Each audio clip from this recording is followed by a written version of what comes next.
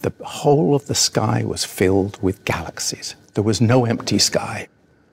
And that's when I went, this telescope's going to be phenomenal.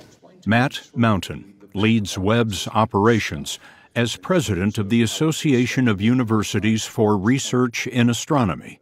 No empty sky. What do you mean by that? And almost every image we're taking now, we see galaxies everywhere.